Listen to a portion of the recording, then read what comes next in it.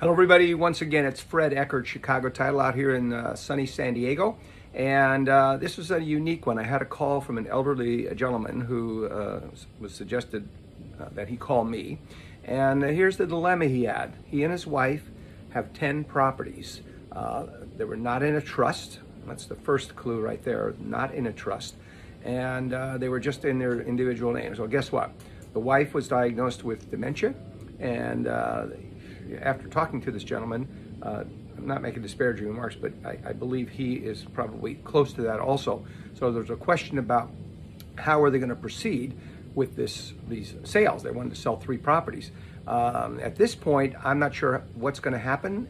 It seems to me, from talking to my legal department, that they're going to probably have to give some kind of conservator to take over for them and make that decision.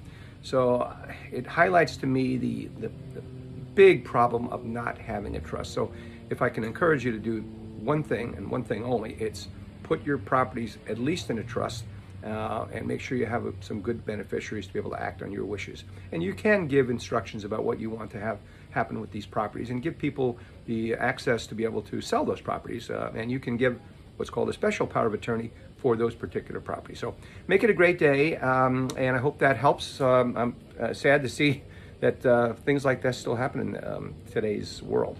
Take care.